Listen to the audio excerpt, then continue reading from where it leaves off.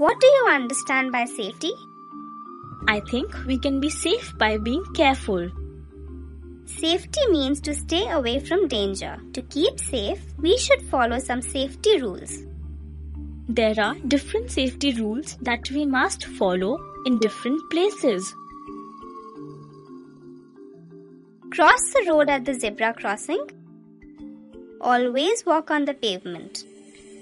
Do not play or run on the road. Obey traffic rules.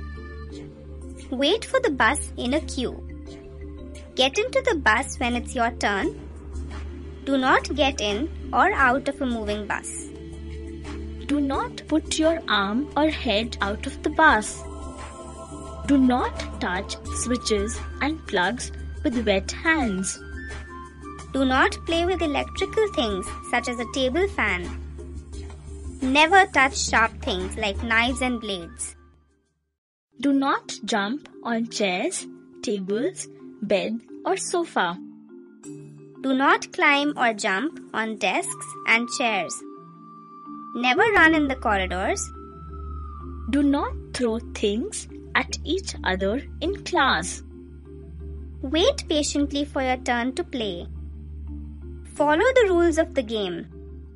Play in a playground and not on the road. Do not go alone for a swim. Do not swim in deep water. Use a swimming tube if you are a learner. We all should be careful about our safety.